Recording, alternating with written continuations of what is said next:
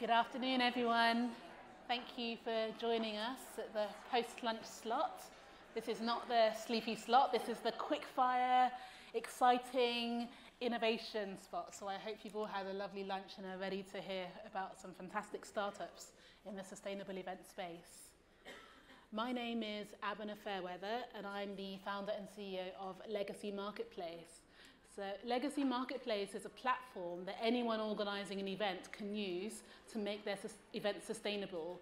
We source all kinds of products, services and venues, right from sustainable badges and lanyards, right through to sustainable venues. And the idea is it makes it easier for anyone doing that to ensure that what they're using for their event is sustainable. So I spend all my days meeting really exciting startups, pitching sustainable products and services. So I couldn't be more excited to be on this stage today with our 4 startups here today and one joining us online. So without further ado, I'd like to introduce our panelists who are going to talk about their product. Each of them will have 5 minutes to pitch their service or product to you, explain exactly what it does, and then we'll move on to the next. So that's the quick-fire nature of this round. So without further ado, I'm going to introduce from left to right, Chris Mastricci. He's going to be introducing the FWRD. He tells me it's about innovation and engagement. So encouraging gamification for correct bin use. Then we have Danii McLetchie joining us on Zoom. We have Thomas Richardson from GEIA, the Global Ecological Innovations Agency. We have Gwen Sharp from the Green Room, and we have Cerise Cooper from Again. So handing over to Chris first, please tell us all about innovation and engagement. Yeah, with slides? Not in a mean way, I can start. Hi. This is yours. This is Gwen's amazing organisation. I don't know very much about it. There will be some slides with green things. But I can start. My name's Chris. I set up charity Festival Waste Reuse and Diversion as a response to tent abandonment. And we got quite good at salvaging afterwards and collecting lots of abandoned kit and getting it to where it can be used or turned into other things. And the better you get at it, the more it kind of reinforces the subliminal thing that it does all go to charity. So we're kind of focusing now more on engaging people and yeah, the behaviour change side of it to try and reduce the amount of things left behind. Hi, these are mine. Bin engagement, just engaging people in better bin use through gamification, signage and positive experience. Not many people have had a positive experience with a bin. So there's a few trials that I'd like to run this year to maybe create those neuronic pathways and get people going, do you remember using that funny bin? As I say, the gap between expectation and reality. So a lot of festivals have these pledges and they get attendees to, should not look, sorry. They ask attendees to do certain things, but there's very little by way of kind of on-site support to make it happen. And in the face of a 4-day party, people's ability or, yeah, people's capability and motivation somewhat dwindles. So the aim with the different trials I want to do is developing the culture of care to try and make some lasting change, and then hopefully create a pathway for people to be able to engage more in the other amazing sustainable things on site. Hi. So here are some questions. All of the questions are things that I'm trying to answer this summer and next summer in different trials. But the overrunning theme is how can we make it as easy as possible for people to do the right thing? So I'll rattle through these because time is a thing. First one, what if attendees knew where the bins were? I've done quite a lot of litter picking in my time, and before people litter, it gives this kind of 120-degree like, So what if there was a massive bin sign, like a 2-meter sign above a bin that says bin with an arrow? Not saying someone's going to dash away from their friends and go and use it, but they know it's there on a certain level. So that's the most hands-off thing that I'd like to try, because if it works at all, that's a real no-brainer. That's quite easy. And the other one, what if improved recycling rates were a friendly chat away? I think I've seen at Bonnaroo in America where they have trash talkers. They're people that are based at the bin stations and in a slightly American-y way, just a really hyping correct bin use. I think tailoring that to a more British culture of directly rewarding it, stickers, stamps, or anything could have real merit. And doing that in the first couple of days of an event, you can just politely explain to someone that the straws are compostable, and hopefully that information can disseminate if you're catching people early before they're a bit tired and run down. There's a lot of puns in the bin world. So what if we were to bin-intercept people, i.e. intercept people with bins, as an act finishes? So as an act finishes, ideally have someone jump on the microphone and go, we're going to put another tune on, and the volume will be dictated by how many people are just tidying up. So bringing in prizes and a few games and a few little bits to kind of capitalize on the good time as opposed to running in direct conflict with it. I feel like a lot of times people are asked to step out of the good time to think sustainably, whereas I think bringing the sustainable ask into the good time could have some real merit. And then final one, when was the last time anyone had a positive experience with a bin? Genuine show of hands. Has anyone had a nice time with a bin? No? Yeah? I would love to know what it is, because I have. We're designing a wheelie bin sound system. I don't know if you've seen them. They're just converted wheelie bins that make loads of noise. A lot of the ones I've seen out there have, have the decks on top of the bin. So the bin isn't actually usable. And I think there's a merit to leaving the top bit usable, and you can have these tunes coming out and have this good time, and then someone is actually able to interact directly with that. And then you can do all sorts. Have the bin say thank you, or reward it. Prizes, games, entered into competitions. There's lots of scope for it. It's just a case of finding events that are willing to let me try it, because nothing changes until things are tried and there's a proof of concept. And I'm basically bored of I reckons. And for the last 5 seconds, here's some things. It'll all be written up into a report afterwards, which will be freely available because change needs to happen, and I'm not precious about it. I just want it to happen. So the more events involved, then the more relevant it will be. Thank you for your time. Thanks. Thank you. Thank you, Chris. Please bin-intercept Chris afterwards if you'd like to talk more about bins. And next we have Danii, McLetchie joining us from Zoom, online. So hopefully through the magic of technology, Danii will appear now. Hi, Danii. Good afternoon. Over here is morning time in Trinidad. My name is Danii McLetchie, and I am the co-founder and CEO of Carnicycle. So happy to be here. I cannot see this, so I can't see the presentation that I prepared for you. So I will just talk about what we do. So Carnicycle is a social enterprise that is geared towards making Carnival and Caribbean culture more sustainable.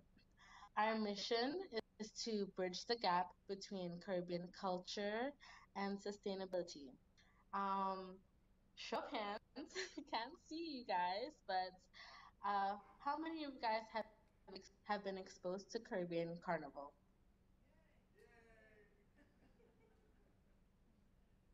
Okay. Maybe instead of showing your hands, maybe you can say me, so I can hear. Yay! We have some folks. So there are actually carnivals all across Europe, and there's actually the very popular carnival in Notting Hill, in London. And so, yeah, carnival is a very important staple to Caribbean culture. It was founded when French settlers came to the Caribbean, namely Trinidad and Tobago, and slaves were not invited to their masquerade balls, so we made our own mask, and that has now turned into Carnival. So as fun as Carnival is, we do a lot drinking and partying. It's still an event that represents freedom and liberation, but as fun as it is, there is a lot of waste associated with Carnival. So we worked on making Carnival sustainable, and we are the first to pioneer this solution through two different ways. Through Carnival events, which includes parties, which we call fetes, national events, as well as parade, as well as through Carnival fashion. So uniquely Carnival costumes, as well as what we call Monday and Juve. Juve is a celebration where we powder thrown on us. So I have my Carnicycle shirt with paint and powder all over it. And so through the carnival events, as any other type of big festival or even large music festival, you have your plastics, your aluminum canopies, you have your decoration waste, and also waste from utilities, from the sound systems, the lights, the stage lights and generators, those sort of things. So we work in a way where we collaborate with existing recyclers on the island, and we're between the carnival stakeholders, the promoters, the organizers, as well as the recyclers, because there's a large disconnect. So we've become kind of the middleman, um, but an important middleman in terms of getting recycling at more fetes and festivals.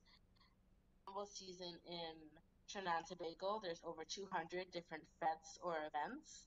So you can imagine how much waste is produced from each of those events of varying sizes, and less than 5% of events have recycling in them. And so, with that being said, we're also collecting data at these events. We are collecting how much waste and recycling there is. When it comes to carnival fashion, we are the first to recycle the costumes. So costumes are made out of rhinestones, feathers, and gems, and we're the first to capture those resources, break them down, and then clean them, and then put them back into the costume network. Burlesque designers, carnival costumes, and samba designers to use those materials for future designs, creating a circular economy. So that has been our largest initiative thus far. And thus far, we've been able to be featured in research papers for this as well as collect and recycle over 1,200 costumes. And right now, we're in the midst of seeking funding to expand both solutions. So thank you for your time. And yes.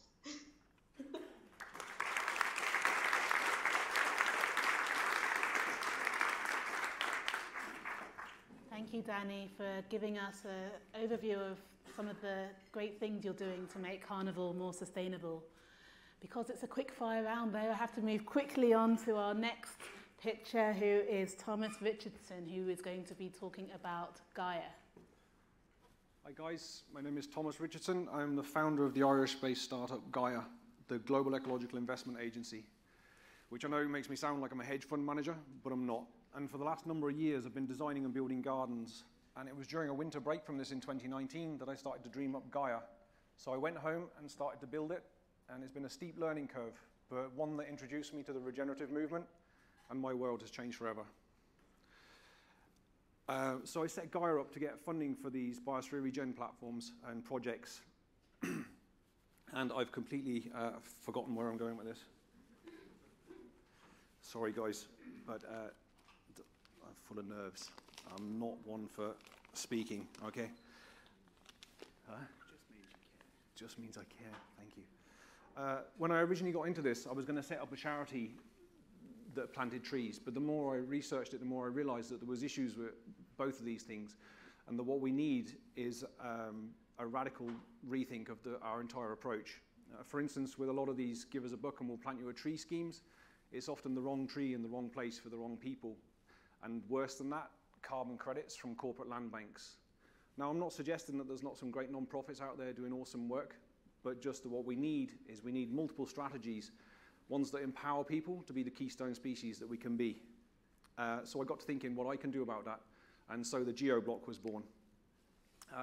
We take the latest in technology, coupled with on-the-ground local knowledge and the best and brightest international thinking to create projects that look at the biodiversity, the social and the financial aspects of a project in harmony. When you consider these three things holistically, then it ensures the long-term viability of the project. I'm really sorry, guys. I'm very sorry. Also, I can't emphasize enough that these are not carbon credits, but more a blended offset approach, one that looks at biodiversity as the main marker. When we just look at carbon, it's a very reductionist way of dealing with an incredibly complex problem. When a Sitka spruce plantation, for instance, can be considered a carbon sink worthy of accreditation, then you can start to see my point. And it's worse than that. We've got corporate entities buying up huge land banks in the developing world, ring fencing it, planting monocrops on it, and calling it a carbon sink, often with felling licenses pre-approved. So what is a GeoBlock? A GeoBlock is a smart contract that represents 1 square meter of land. We take a project, create a polygon, and then we break it down into square meters, i.e. a GeoBlock. Each one is then embedded with all the information about that project, for instance, land ownership, intervention type, land condition, coordinates, etc. Then, individuals or companies wishing to support the projects purchase the GeoBlocks, and these come in the form of an NFT, which again is unique to the project and the company supporting it. Each one of these NFTs can then be fragmented into GeoBlocks, and these can then be embedded into your product or service in the form of a QR code, which when activated takes you to an interactive dashboard that's unique again to that project. These dashboards are continuously updated in line with the progress of the project. So what sets us apart? Well, for one, we don't require any sovereign rights to the land, just that the people that we're doing the interventions for have some form of land tenure. Some form of land tenure. Sorry. I'm very sorry, guys. This usually involves the landowners. So then, we utilize our network and we get people to do the work. And this usually involves the landowners who get paid to restore their own land whilst learning about the species being planted. And these, in the cases of syntropic agroforestry and rewilding, we go into local pockets of biodiversity and we extract mycelium and seedlings, and then we propagate them on site, ensuring that we have the right tree in the right place. On top of that, then we help them to capitalize on the natural capital potential, and we also connect them with platforms to help them take their produce to market, ensuring that they get the best possible deal. Sorry, I'm probably running way over time here. I'm definitely running way over time. I'm still 20 seconds. Shit. Do you know how long I spent learning this fucking thing? It's fine. Seriously. Okay, so look, how does it break down and how much do these projects cost? All right. The cost of each project is different, but the cost of the block is representative of its portion of the project. But they usually start off as little as €1 per block. Okay, and this breaks down as such: 60% goes directly to the 60% goes directly to the project. 60% goes directly to the project. 20% goes towards verification and monitoring. 10 to 15% goes to GEIA for platform upkeep, NFT minting, etc., etc. There's a lot of stuff. There's 5 to 10% then, which we use then to build nurseries in the communities, which are community owned and run, creating much needed employment, but also boosting their regen capacity. These are also represented on the NFT, giving credit to the donors. And finally, I'd like to give a big shout out to the Shindig family for believing in and supporting this project. And thank you guys, and I hope you see the value in this venture. And sorry for being so nervous.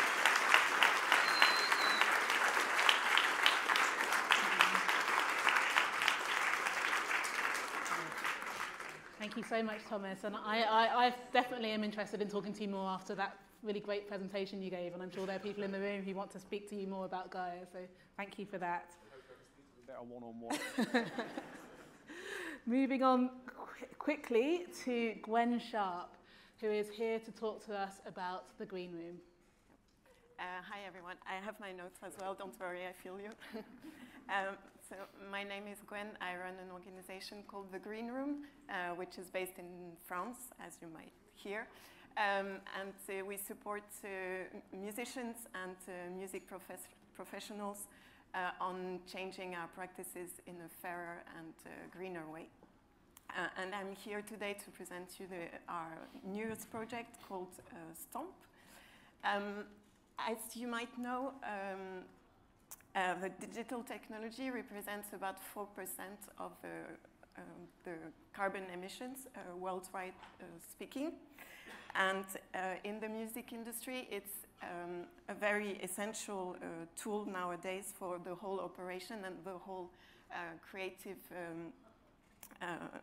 value chain of the music industry. And at the same time, it has a very important impact on the environment, even beyond just carbon. And this topic is still very rarely discussed in the music industry. And at the same time as music professionals, we are also facing a lot of contradictory injunctions between going for more digital, but at the same time being more ecological responsible. So with this project, we try to propose an overview of the issues at stake, and also to propose various tools and initiatives that can help to fill this blind spot. In short, the project will start with a state-of-the-art. So we are running currently different interviews with music professionals and musicians. And we will also have a questionnaire to also assess the needs of musicians, going into their practices, but also the time they spend on social media, for instance, but also if they know their rights when they put their music out there. And then we will produce a practical guide aiming at musicians, but which can serve also the whole industry, with a toolbox of technical solutions that will be there. And then we're also commissioning some essays, more like prospective essays, on what the future of a sustainable digital world could look like. Looking into low-techs, but also looking into what could be the alternatives to keep, let's say, the way that artists need to be promoted online, but to look at this in a more sustainable way. The guide will be published on our website. It will be also eco-design, as we are kind of doing this action research and also testing some tools ourselves. And it will be available in French, in English, and in Polish. We are closely working with an organization in Poland, which is specialized in eco-design of digital tools. And if you want to see, if you don't know what an eco-design website looks like, for instance, you can have a look at our website, The Green Room. And the idea is also to go, as I said before, beyond just carbon issues, but also because we know that digital tools and the resources that we need are putting a lot of pressure on water and also on different resources that we need, and create multiple types of pollution. But also they raise many social and ethical issues that we want to tackle also with this project. And just in terms of calendar, so we just started this project. It's funded by a European initiative called Musicaire, which supports the recovery of the music industry in a fairer, more resilient and greener way. We're still lucky to be able to apply for EU projects. So we are conducting right now the research phase. We will launch the guide in October, if everything goes well, and then have some webinars, also French, English, and Polish in November. So I'm here with David, which is here also, and there's also my colleague Lucy. So if you are interested, if you want to know more, or if you would be happy to answer to some of our questions, please get in touch. Thank you. Thanks a lot.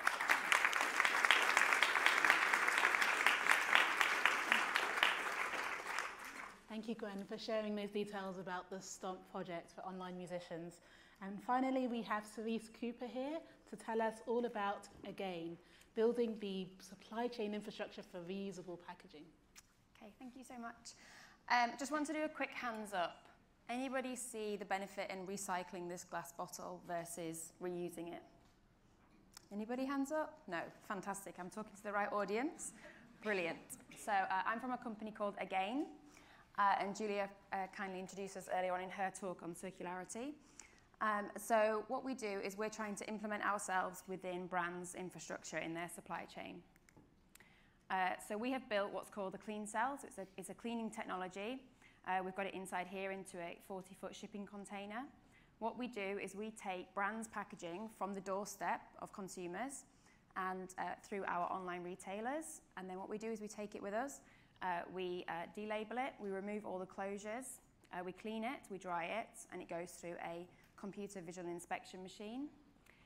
We have the capacity to run 500,000 units per month, and we're also built our system with Camden BRI, so we're completely food safe. Our unique part about our business is that we're able to tag our bottles, so we're able to put on a unique QR code that tells us how many times your bottle has gone through the loop system. And as well as that, what it can also do is your customers can also scan the QR code and it can take them to any platform that you would like, whether that be your sustainability platform on your website, whether you work with a charity and you want to promote them, and also we're able to give live LCA data on that bottle itself. So what we do right now is we're currently collecting through online retailers. We work with Abel & Cole, Milk & More, and the Modern Milkman. Hopefully you'll be able to see us coming up. We're a startup. We've been going about 18 months, but right now we're concentrating on glass bottles from these online retailers. We're also working in Scotland with the National DRS scheme up there. And we're also working very closely with BIFA to actually be able to collect a lot more waste that's going through. We run it through our clean cell, and when we literally deliver it straight back to brands, whether that be their filling line, production line, or straight back to their head office. And we do it in exactly the same way that brands receive their virgin glass. All you'll see is that it's come from Again as opposed to a glass supplier. So what are the benefits of Again? So we're able to, with 5 loops of 1 bottle, we're able to save 60% on our carbon footprint. Even just going through 1 loop with 1 glass bottle, we're able to save 20%. We're able to either match or be cheaper than the glass, the virgin glass that brands are buying in right now. And that is not including the eco taxes that are coming in. So brands are being, the actual glass price itself is going up dramatically.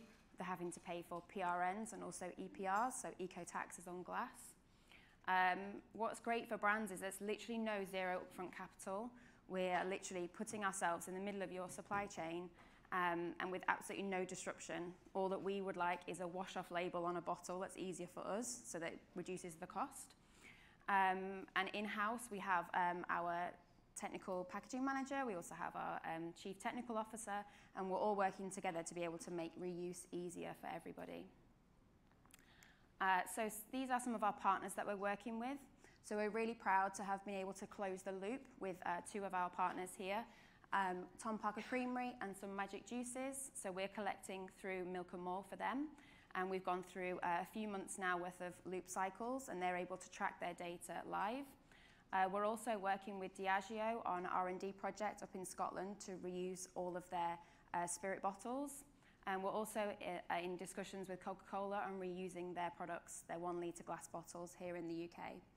We have a multitude of investors and our collection partners, BIFA and Maersk. And yeah, this is kind of an overview of who we are. I'll be around later on if you'd like to come and talk to me. That'd be fantastic.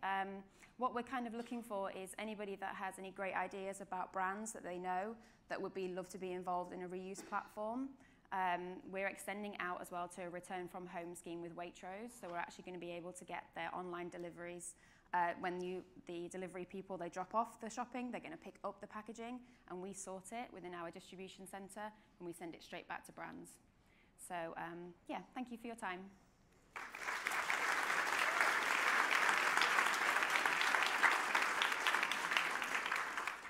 Thank you, Cerise, and thank you to all of our panellists. I'm just going to run through them quickly again so you know who to come and talk to later. So we had Chris Mastricci talking to us about binnovation and bin-intercepting bins for engagement. We had Danii from Carnival talking about sustainable carnival use. We had Thomas Richardson from GEIA, the Global Ecological Investment Agency. We had Gwen Sharp from the Green Room talking about STOMP, which is sustainable tools for online music practices, sorry. And then we had Cerise Cooper finally with a great overview of Again. So please come and find them after the break. I'm Abena Fairweather, I'm from Legacy Marketplace, and that's the end of our quickfire session. Thank you.